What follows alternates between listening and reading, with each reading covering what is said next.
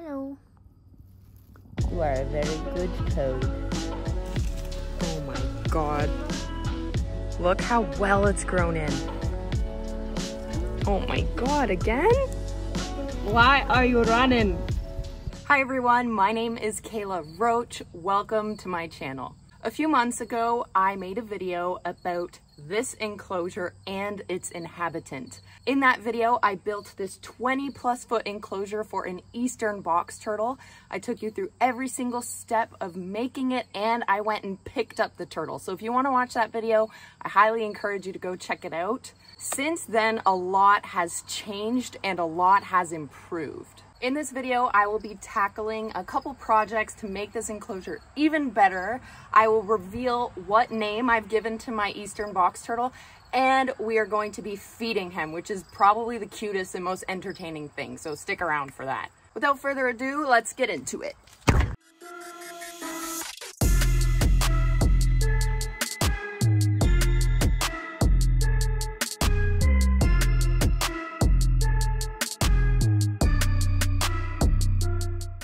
These rocks need to go, all the weeds need to go, and this branch, I don't want to cut it off because this tree never did anything wrong, but it's just really annoying because every time I walk by, it just, you know, smacks me in 5 different ways. Other than that, I love this tree because it offers some dappled sunlight and shade to my turtle. But this damn branch, I'm telling you, I think I'll leave it because I'd feel too guilty to cut a branch. I'm a criminal.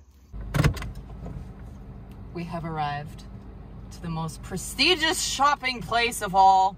Only the rich, only the Gucci, only the Drakes, only the top of the top shop at Walmart. Okay, so I need some mulch to put in front of the enclosure because every time I kneel in front of it to feed my turtle or to just, you know, look into his beautiful red eyes that are so dreamy, and I scrape up my knees, I scrape up my shins, you know, and then I wonder why I have bruises everywhere. So I think a good solution to that is to replace the rocks with mulch. This stuff. $3.98. Do you see this? $3.98. I told you only the rich shop here.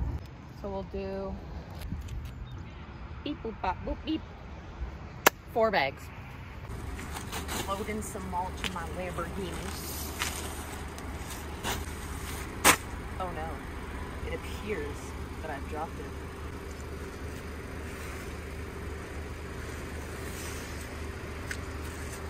Hot. That was 4, right? I don't want to steal from Walmart.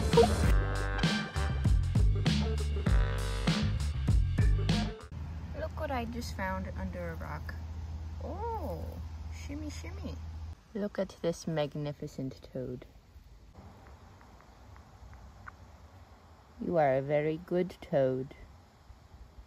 Let's bring you somewhere safer. Collect the toad. Oh no, toad, don't commit toadside. Let's carefully bring the toad somewhere safe. Don't forget to take your toad for a walk today. Thank you very much, toad, for visiting my turtle enclosure. I found a pretty isopod. Oh.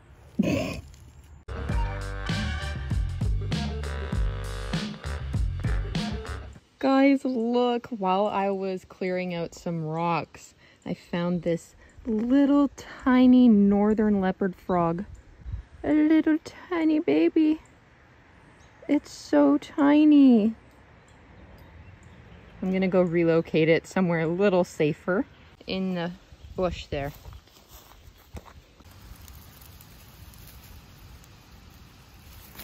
And now on my way back to the enclosure. What the heck? What the heck? Get over here! Get over here! Let me bring you somewhere safer. Oh my goodness. That is a beautiful toad.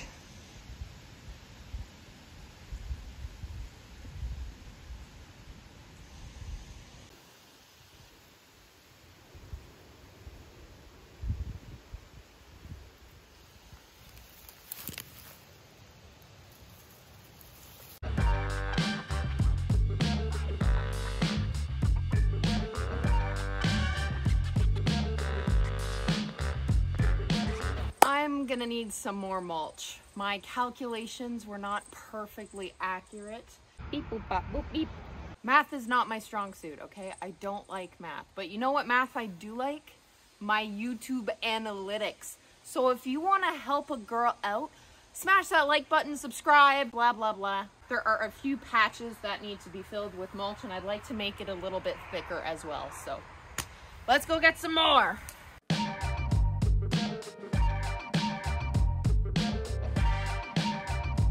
All right, I've made an executive decision. This branch is annoying me. I'm gonna cut it off. Call me a murderer, call me whatever you want. Put me on the phone with Mother Nature. I couldn't find my hedge trimmers, so this will have to do.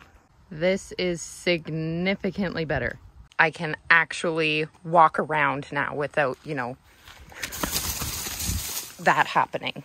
All right, I'm gonna pop these lids off and give you all a nice look at the enclosure and how well it has grown in. Boom, there it is.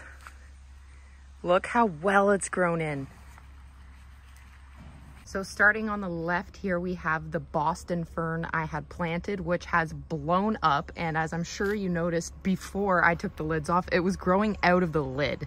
And you'll notice as I go through the enclosure that there's a lot of native plants and weeds that have grown in here, which I absolutely love. Then over here we have that big log hide, which he spends a lot of time underneath. And this is wheatgrass that I put in if you watched the original video, and it just took off. It's crazy. Then tons of native plants here that grew in. The hibiscus plant, which looks sad right now, but literally a few days ago, this flower was like blooming, baby. So it goes in and out of bloom a lot. As you can see, there are some buds and some new flowers that will be coming in soon. There's even a dandelion plant here. There's a lot of those, but that's all safe for the turtle. Now look at how much these geraniums have took off. And then there's some really thick grass here that I could probably cut, but he's been trucking his way along, pushing everything out of his way, and he kind of made himself a little tunnel. So I think I'm just gonna leave it for now. And then we have his little pond, pool, water feature, whatever you want to call it, which he has been utilizing so much. I see him completely submerged or partially submerged in it all the time, especially on sunny days. And then the plants around it have grown so well, and it really helps kind of hide some of the plastic to make it look more natural. There you are. I was looking for you. What are you doing? Are you hungry? All right, who's ready for the name reveal? I will do it while presenting a very juicy raspberry. This is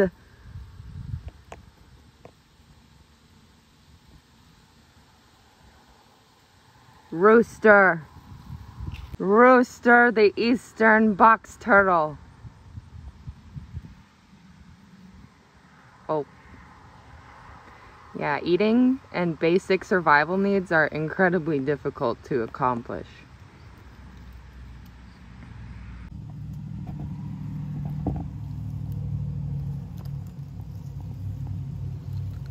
Where are you going? Are you taking your food to go? Sir, I have more for you. Where are you going? Why are you running?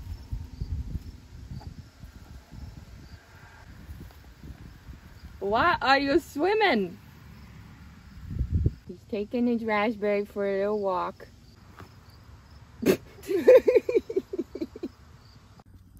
Hello.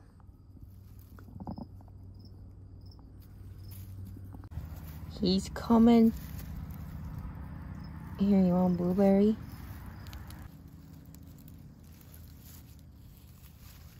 Nice. So I chose to name him Rooster for two reasons. First, his eyes and his skin coloration remind me a lot of a rooster. But there's a show I used to watch called The Ranch, and one of the characters' names is Rooster. So I thought that would be a perfect name for him.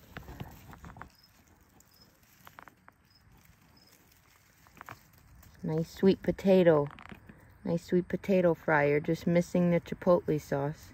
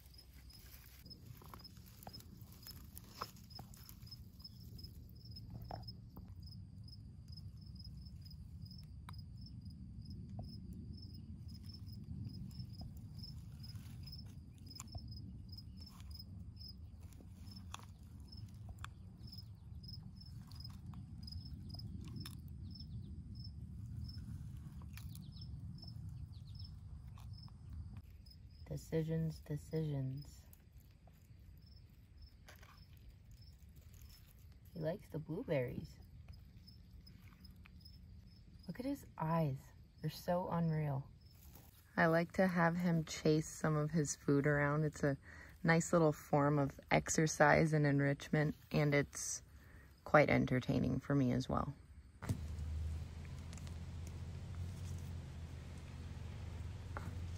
Don't fall.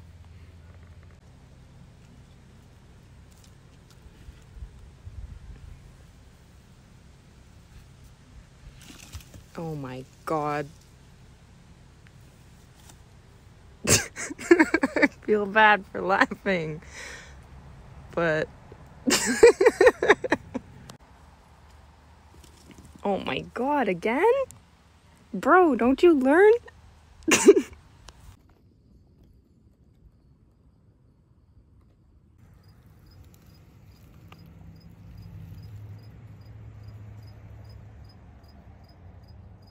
So I've had a few people ask me what I plan on doing with him in the winter time, because I do live in Ontario, Canada, so it gets really cold over here. And the answer is I will be bringing him inside. Obviously, he won't have a 20-foot long enclosure inside, but I will make it as big and suitable as possible within my reptile room. The truth is, eastern box turtles are incredibly cold tolerant. In fact, many hundred years ago, they were actually native here in southern Ontario. They are now listed as extirpated, which means they no longer occur in Ontario in the wild. However, the fact that they used to occur here says a lot about their cold tolerance and the fact that they can easily survive our cold winters here.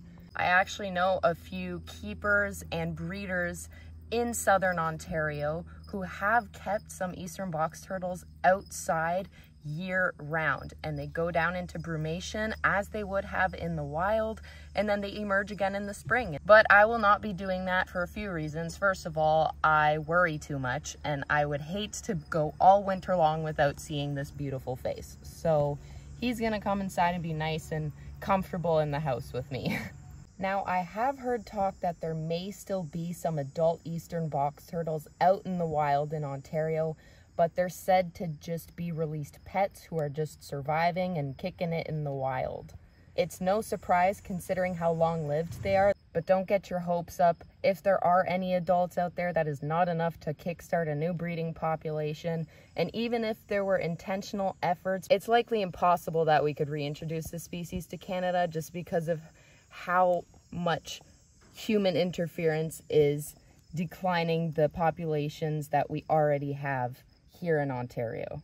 Every single species of turtle that is native in Ontario is at risk, and it is mainly due to road mortality and habitat degradation, basically just a bunch of human-caused crap.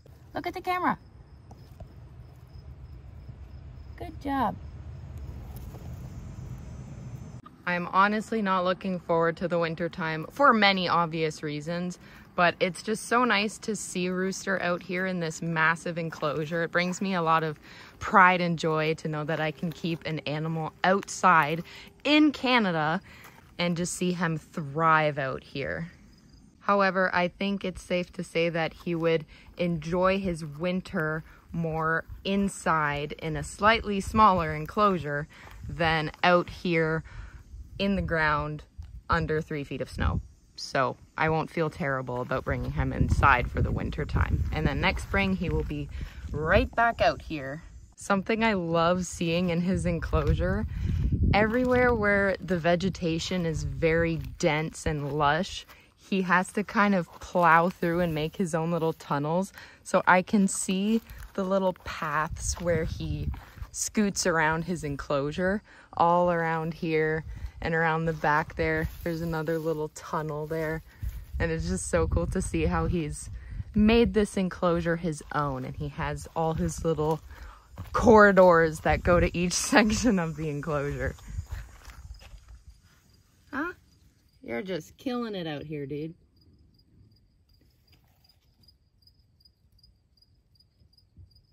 Well, that concludes this video. I really hope you enjoyed. Let me know in the comments, If there's one thing you could add to this enclosure to make it better than it already is, what would it be? Let me know. I want some inspiration. I got some big plans for this enclosure. It's not done. You'll be seeing more updates like this in the future. I would also like to formally announce that I will be attending Animal Con USA as a content creator. The event will take place on September 15th to the 17th in Orlando, Florida. If you want a chance to meet some of your favorite creators in this industry, this is your opportunity to do so. There's going to be so many fun activities, so many cool panels, so many cool people to talk to and to learn from, and just a lot of fun shenanigans. So if that's something that interests you, which it should, I will leave the link in the description to where you can buy your tickets. Be there. I'm going to be there. I want to see you. It's going to be so much fun. You have no idea. On that note, I want to say thank you so much for watching. If you made it to the end, I appreciate you even more. And I'll see you in my next video.